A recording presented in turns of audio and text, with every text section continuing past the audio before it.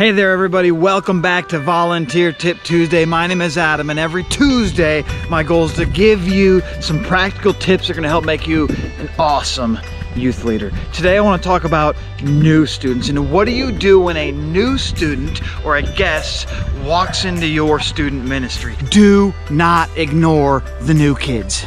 Do not ignore the unconnected students. This is critical, you guys, absolutely critical, because students, eternity is on the line here. If a kid comes into your student ministry and they never come back, they may never hear the message of Jesus. If they come in and you welcome them with open arms, include them, love them, and then because of that they come back with their heart more open, then they hear the message of Jesus, they put their faith in Jesus, their whole life gets changed and transformed. Remember what it felt like when you were new. Now, for many of you, maybe you can't even remember when you were new at church because it happened when you were like 6 years old or something like that, but it is huge. Being new is very hard, especially for teenagers, you guys. And so I want us as youth leaders to make an extra effort to welcome in new students who walk into our student ministries. This is absolutely huge, guys. Over the years as a youth pastor, I've had thousands, I'm telling you, thousands of new students who've come into our student ministry and then they never came back. Never came back. Why? There could be a lot of reasons why they didn't come back. It could be that they were like anti-Jesus. It could be that they didn't have fun. It could be a lot of different things, but one of the critical factors that causes students not to come back is they don't feel welcomed. They don't have friends there. They don't feel like we actually want them there. And this is something that we as youth leaders can easily fix. So my tip for today is recognize the new kid and prioritize the new kids and welcome in the new kids. So this is going to start when they walk in the door. They're in the beginning of your student ministry time when everyone's just hanging out. I want you to look for new students. Look for new students, and if you see them, go and introduce yourself to them, meet them, get to know them, and then introduce them to some of the other key students in your youth ministry. And then not only just welcome them and greet them when they walk in, but I don't know what to say. It's awkward. True. I'll do a whole nother video with a bunch of tips on that, but meet them and hang with them, but then almost like I want to encourage you to be their tour guide. Hang with them for the entire night. Now maybe they have a best friend that they came with and that's okay, and their friend can be their tour guide, but I've over the years seen many students, they bring a friend, a new friend who's never been to church before, to youth group, and they're hanging with them, and then they just ditch their friend, and their friend's like standing all by themselves like, hey, did you come here with somebody? Yeah, I came with Joey, but I don't know where he went. And I'm like, dude, and I'm telling the students, guys, don't ditch your friends who you invite to our youth ministry, you know? You as a leader, it's not about you. Be a tour guide for a new student. Hang with them during the teaching, hang with them during the games, hang with them during the worship, hang with them during the small group time, hang with them during whatever it is that you guys are doing, and help kind of like show them the ropes, and as you're going, introduce them to people and tell them what's happening, and kind of be their tour guide so they can feel comfortable and know what's going on during your student ministry. Third key would be to introduce them to other students and help them to meet as many other students as possible, okay?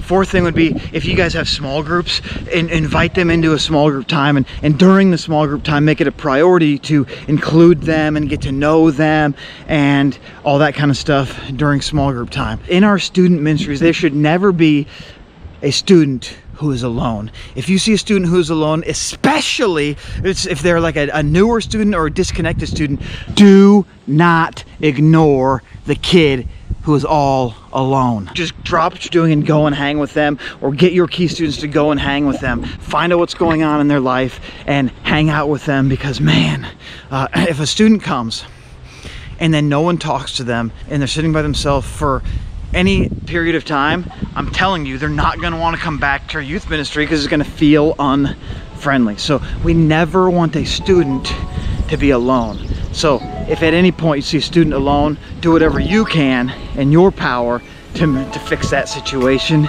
and invite them in to play a game, invite them into a group, invite them to sit by you, go sit by them, invite them to come and get some food, do something to help that kid to no longer be alone.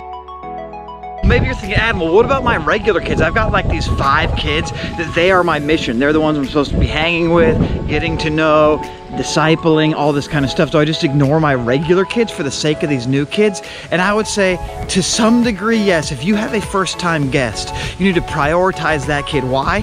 Because a first-time guest, if no one talks to them, they are never coming back again. Your core kids who you hang with every week, if you don't talk with them for that 5-minute hangout time at the beginning, they're still going to come back the next week. And you can always and bring them into this. Tell them what you're doing. Hey, this is a new student. We've got to make sure that they feel welcomed and included and a part of the family, right?